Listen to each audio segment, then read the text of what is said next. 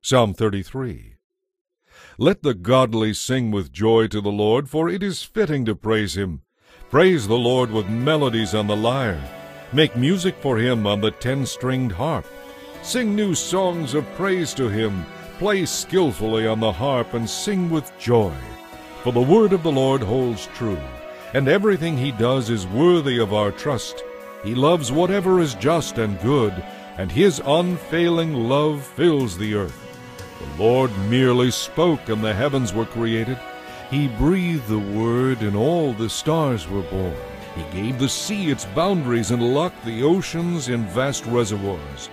Let everyone in the world fear the Lord, and let everyone stand in awe of him. For when he spoke, the world began. It appeared at his command. The Lord shatters the plans of the nations and thwarts all their schemes. But the Lord's plans stand firm forever. His intentions can never be shaken. What joy for the nation whose God is the Lord, whose people he has chosen for his own. The Lord looks down from heaven and sees the whole human race. From his throne he observes all who live on the earth. He made their hearts, so he understands everything they do.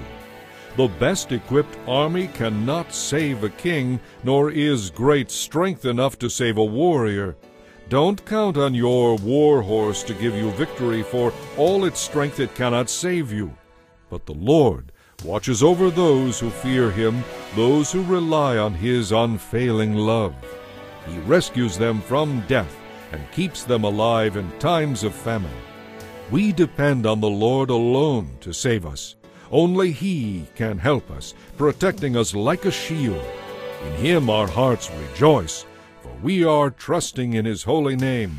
Let your unfailing love surround us, Lord, for our hope is in you alone.